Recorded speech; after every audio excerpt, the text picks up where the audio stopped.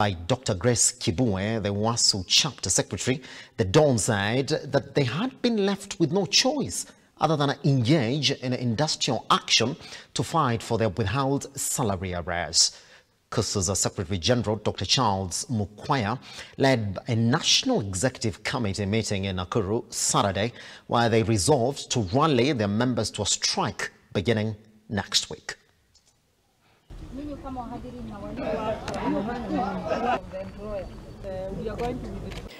Recently, we have been told that there are development projects that are happening so that the university can save on rent. And that is happening at the expense of paying workers' salaries, and we are still coping. And for you to understand it well, look at it from the point that is making us consider striking. When institutions enter into agreement with banks that they will take deductions and remit, and they don't remit,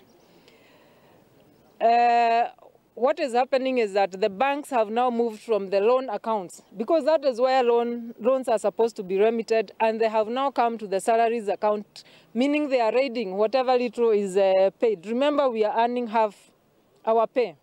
So if the banks are raiding what is coming to our salary account, our accounts are in arrears, and therefore I can tell you for free, there's no single don at Egerton, there's no single worker at Egerton who is taking home anything from the employer, because the banks, the creditors are taking everything. And for your information, assets that we have taken on credit have been recovered, and others continue to be recovered. If you look at the dons, most of them no longer own vehicles, most of them no longer own cars, because they have been recovered by creditors.